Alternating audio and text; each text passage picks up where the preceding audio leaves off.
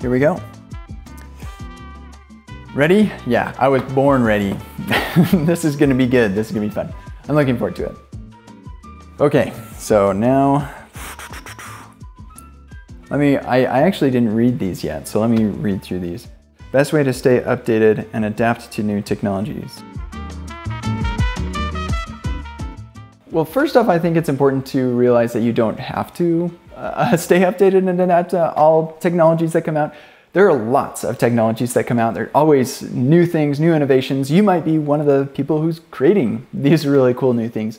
And so I think it's important just to recognize you don't have to learn about every single thing that comes up. And that's actually one of the pieces of advice that I'd give just generally is make a list of the things that you will want to get into, but also the list of the things that you just decided you're not going to get into.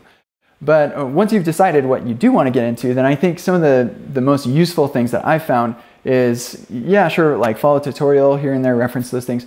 But it really just comes down to actually building something with it. And so, I recommend cloning something that already exists if you don't just have an idea of your own, because that allows you to just kind of shove off on some of those product decisions and you just do what they did, and then you can focus on the specific thing you're trying to learn. And also, like, try to isolate it as much as possible, especially like a new thing. Try to build the super simple version of whatever it is you're trying to build, and that will help you get an idea of where to draw the lines around these abstractions that you're trying to learn.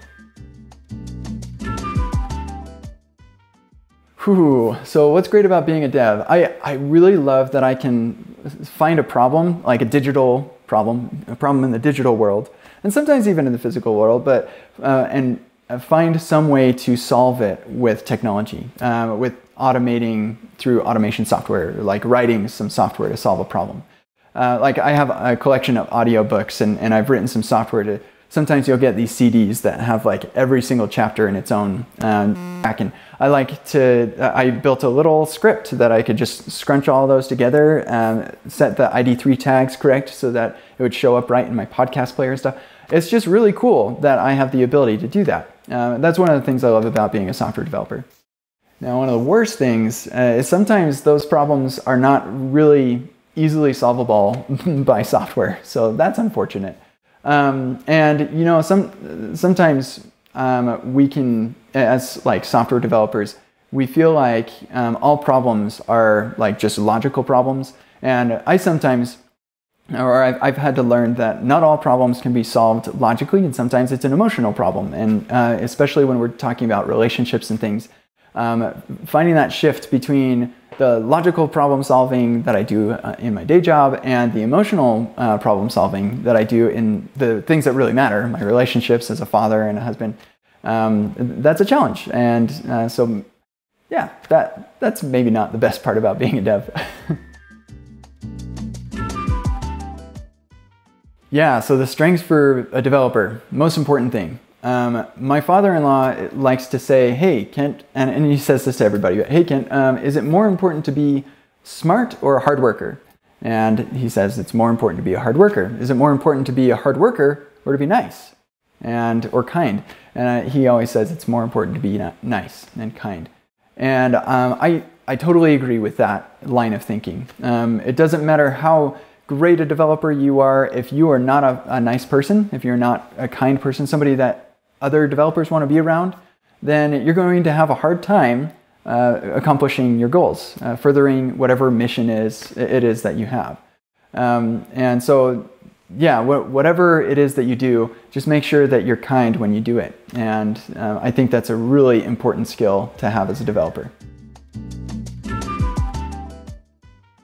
Oh boy, yeah, I've made mistakes. I've made plenty of mistakes during my career.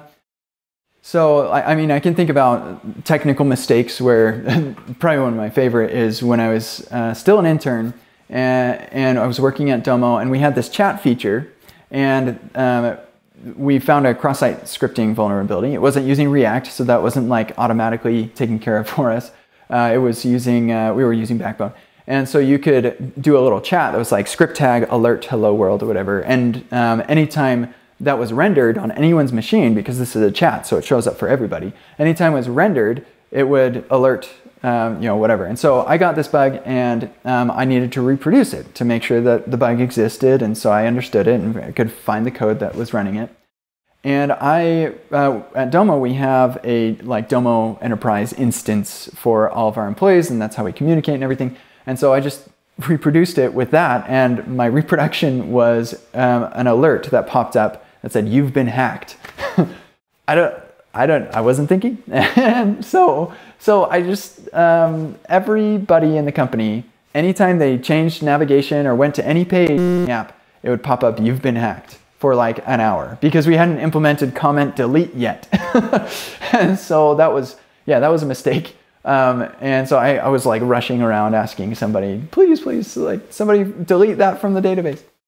We finally did fix that. Yeah, so I mean, you learned some things through the school of hard knocks, and everybody just laughed at me. You know, I was the intern, made the mistake. It was like very stereotypical situation. Luckily, I didn't do that for like a customer. That would have been worse. So yeah, I've made plenty of like those sorts of technical mistakes. I've made technical decisions that did not pan out, and I said, okay, everybody, let's migrate over to this testing framework. Oh, never mind, let's do this one instead, and used up a lot of my developer capital or whatever, and yeah, overcoming that just became a matter of developing trust and really communicating with people about what their pain points were, and finding ways to solve those pain points. And then some relational as well. So probably the biggest mistake I made was getting too involved in open source or too excited about my side projects, and neglecting the side project that matters the most, which is your relationships.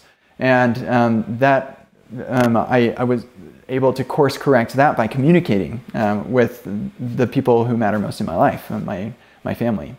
And then also I volunteered to go to too many conferences one year, and my boss said, "Hey, you're out of the office every 1 in 5 days for conferences, and your team has to pull up the slack. Now, we're happy to have you go to conferences, but maybe ease back a little bit." And I got really mad about that.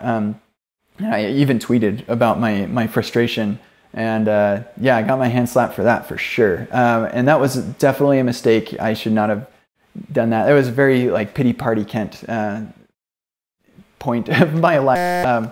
But yeah, I mean, you make those mistakes and you do the next right thing, that you make the most of the future, and then you just move on. Yeah, so the proudest moment in my career, I mean, one of the very first projects I ever did, I was still an intern, and they're actually still using the software that I wrote still today. I remember writing in a Word document, documenting the whole thing and everything, and they were really impressed, and that just was really validating. They're still using that years later. And at PayPal, I built PayPal scripts. Every new project at PayPal now uses PayPal scripts still, after years of me being gone. And I built their component library that they're still using. So the things that I have created and people are still using, that's really validating. That's what makes me feel good inside. But of all the things that I've created that I'm most proud about, it's epicreact.dev. It is the biggest thing that I've ever done, and the feedback that I've gotten from it, people have been getting pay raises, getting their first job, and just in general becoming more productive, even after having years of experience in React, because of what they've learned from Epic React. So I'd say of all things, epicreact.dev is my proudest creation. Thousands of developers find jobs across Europe using Honeypot. If you're up for a new challenge in one of these European cities, sign up at honeypot.io. If you want to see more tech documentaries, then subscribe so you don't miss the next one.